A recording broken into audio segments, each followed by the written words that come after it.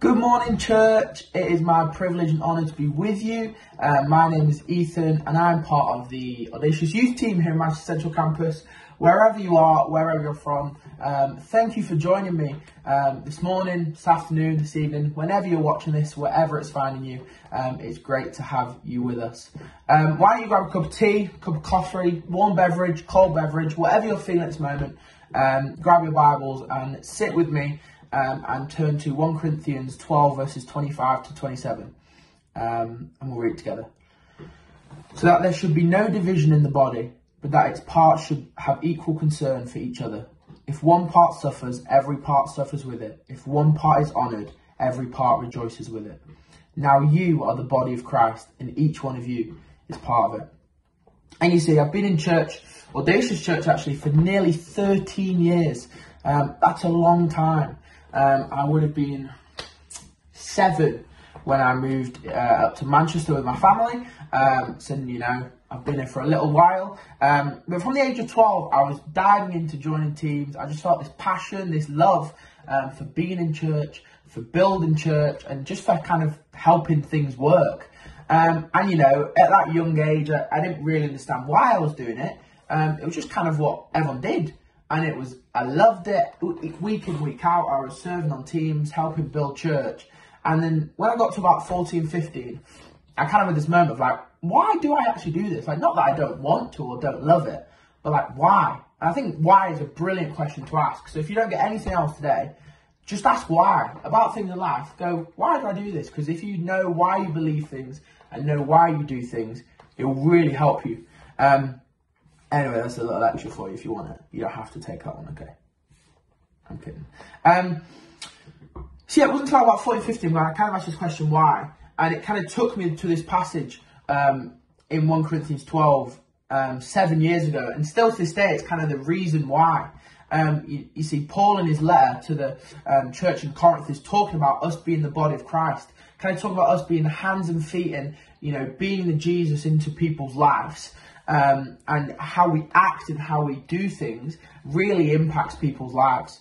And, you know, Paul talks about every single person having a part to play in the body of Christ. Because you see, for me, being in church and being a part of church doesn't feel like I can just come, turn up and kind of spectate.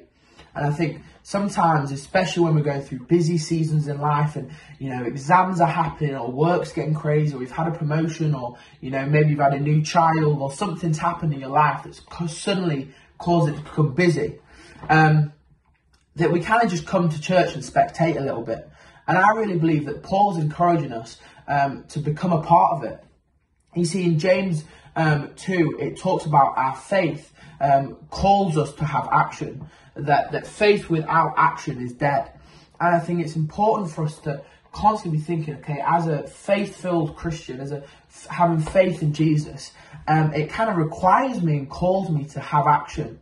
So I want to encourage you today, why don't you join a team? And if you're on a team, why don't you find a friend who could join a team with you? Or why don't you look at some new teams and go, hey, what can I join? And I really believe that for you, joining a team is going to put you in community. It's going to put you in a place which you're ready to grow and be encouraged. And it's also going to be put you in a place where you can answer questions, ask questions, and kind of find out those reasons why. And I'm, you know, really believing that for you today, you'll be encouraged and inspired to read more. I really encourage you to read the rest of 1 Corinthians verse 12. It really talks about the unity in church, unity in the body of Christ. And I would just love for you to read that in your, you know, own time today. And I really believe that that's going to encourage you and help you grow today. But yeah, why not join a team? I'd love to see you on Sundays in the hosting team, response team, creative team. There are so many teams across the life of church, hundreds of volunteers week in, week out, making things happen. And we would love for you to be a part of it. And, you know, part of serving is part of our devotion to God and part of our worship. So why not serve today? I'm just going to quickly pray for you, and then you can carry on the rest of your day.